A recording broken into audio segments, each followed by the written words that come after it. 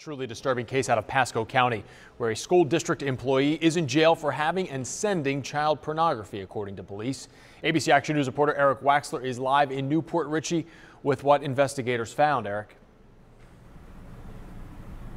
Yeah, Jameson, this is the house that authorities raided yesterday. They arrested William Napolitano. He is the Pasco County School District's Transportation Operations Manager. That means he's in charge of the school bus system that takes thousands of kids to school every day.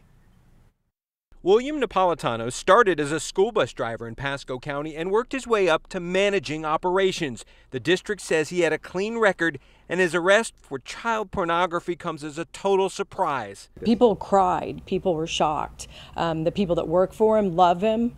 No one can believe that this guy that we know had that kind of deviant behavior going on. A Homeland Security agent posed undercover on the messaging app Kik to track down Napolitano, and the chats back and forth are hard to read, with references to child rape even involving infants. Eventually, federal agents tracked the Kik account to this house in Newport Richey and Napolitano.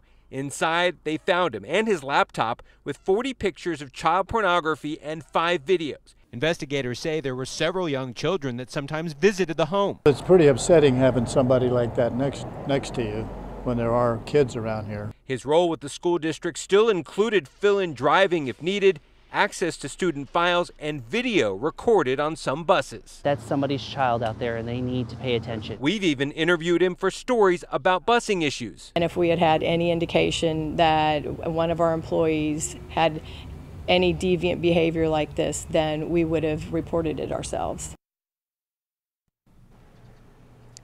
Yeah, and to add to this case, during the raid in that house, authorities also found cocaine they say belongs to Napolitano's father, who's a former coach and teacher in Pasco County. He was also arrested. In Newport Richey, Eric Waxler, ABC Action News.